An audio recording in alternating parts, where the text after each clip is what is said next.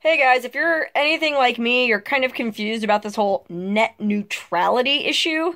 I mean, I like my internet just the same as anyone else. I want it fast, and I want it cheap, and I want to be able to use it whenever I want. So I'm a little sketched out at the idea of having to pay more for faster access. I'm not really sure. I've read a lot of articles on both sides about it, and it's just confusing to me. But thankfully, I got a letter here from no less than Dean Heller assuring me that everything is going to be okay. Senator Heller took time out of his busy day to send me a personal letter explaining why net neutrality is a terrible thing and why it's better for me in the long run if we don't have it.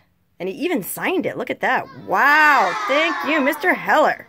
So basically, first he thanks me for contacting him, which it was just one of those online petitions that I signed saying, please preserve net neutrality, even though I didn't know exactly what it meant. I just thought so many of my friends were pro net neutrality, let your Congress people know, let your senator know, blah, blah, blah. So I let him know, but apparently I have nothing to worry about because he says he has watched the internet grow because of unfiltered access to lawful content without degradation in speed. Well, this growth allowed for innovation and investment in infrastructure, blah, blah, blah, blah, blah. However, due to concerns by some over network management of ISPs, former FCC Chairman Wheeler asserted more regulatory influence over the internet by reclassifying ISPs as Title II common carrier. What does this even mean?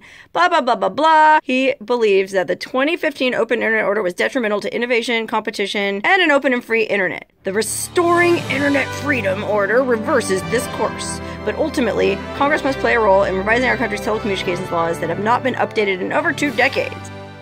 Yeah, none of this makes any sense to me. It's all a bunch of gobbledygook. But I guess because Senator Heller says it's okay, everything's gonna be all right. Right? Actually, I don't even think people in his own party like Dean Heller, so this letter makes me even more nervous about net neutrality. If you have anything to contribute to this conversation or to my confusion, please comment below.